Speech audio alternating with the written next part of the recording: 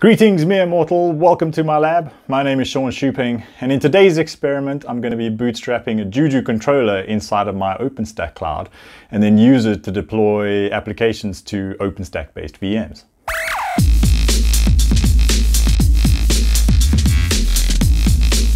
In a previous experiment, I showed you how to use Juju and Maz to deploy an Openstack Cloud. This time around, I wanted to bootstrap an inner Juju controller, which I'll use to deploy applications which will be running inside of the Openstack Cloud.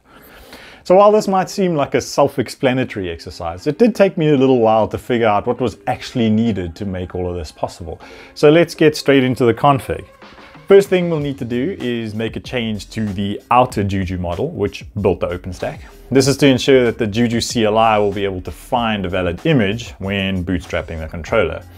So we'll head into the charm store and add the glance simple stream sync charm to the OpenStack model.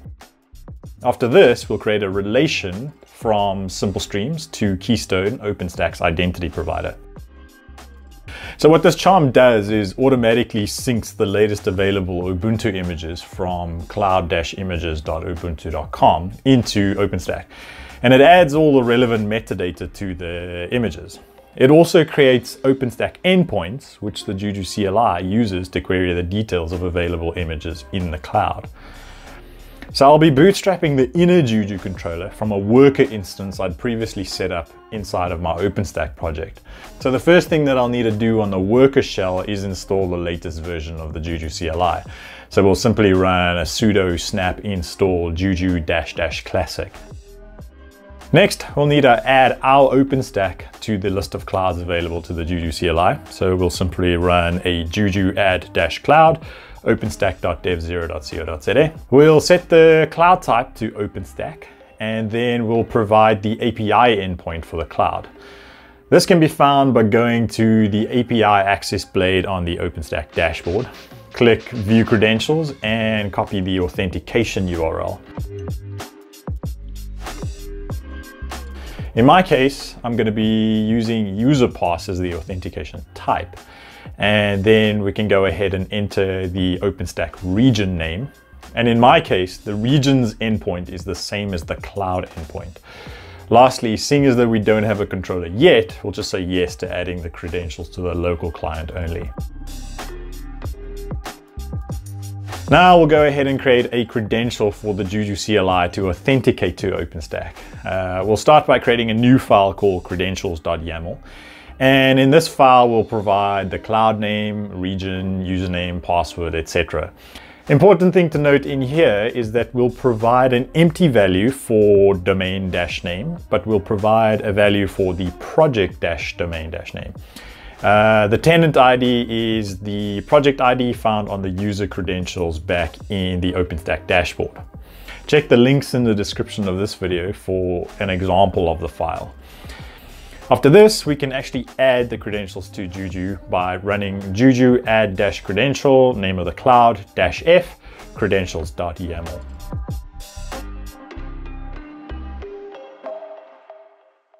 Now, finally, we can go ahead and bootstrap the inner Juju controller. So we'll run a Juju bootstrap cloud name space Juju controller friendly name.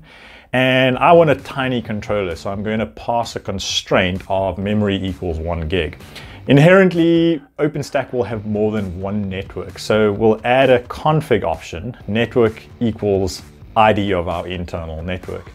You can get this from the OpenStack dashboard by going to Project, Network, Networks, select the internal network and copy the network ID. Lastly, we'll add another config parameter, use floating-ip equals true, so that we can interact with the controller from outside of the cloud.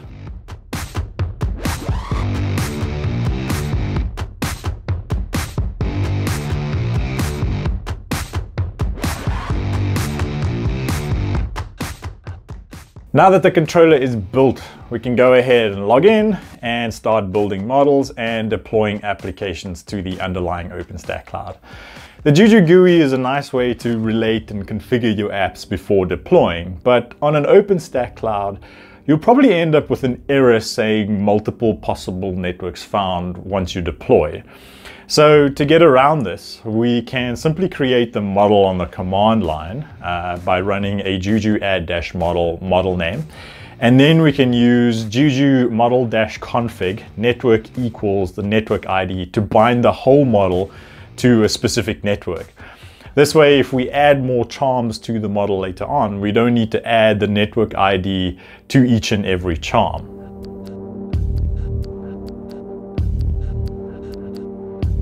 After we commit and deploy the model using the Juju GUI, if we check out the Juju status now, we can see that instances are being deployed with no errors. And if we switch back to the Openstack dashboard, we can see that new instances with the Juju naming convention have come into existence. And that is pretty much it. Juju controller bootstrapped on Openstack. Nice, simple, easy, clean, fast. If you've enjoyed this geeky video, please give it a like. Consider subscribing to the channel. And as always, I will see you in the next video.